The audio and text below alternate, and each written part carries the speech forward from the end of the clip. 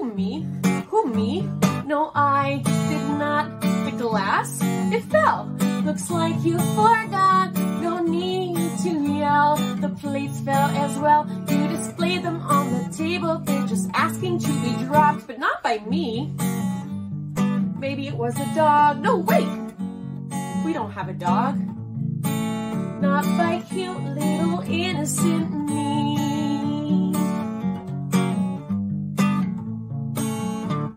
You know that coffee mug, the one you got from your best friend? That's right, the one you really love. Well, its time's come to an end. I heard a loud crash come from the next room. I was fast asleep, it was not me. Now get yourself a broom, it wasn't me.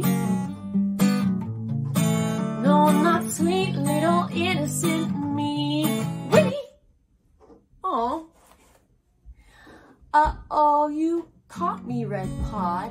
Drinking water out your cup. You can't blame me, I was thirsty, though my bowl it is filled up. But hey, look at this fluff. Stripes on my fur.